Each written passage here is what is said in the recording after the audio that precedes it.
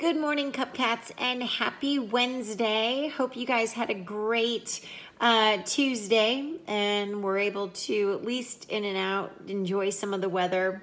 At least it's going to be getting warmer this week. Today's agenda, again, if you want to participate, you're more than welcome. If you want to send a message to Miss Sarah, if you want to chat today, please just send me a message or an email. The only reason that you would have any work to do is if you are behind on any freckle articles that I may have assigned to you that maybe you're missing, or maybe any of the other assignments like the questions for Magic School Bus. Today I am putting a video of a Magic School Bus. It's Kicks Up a Storm.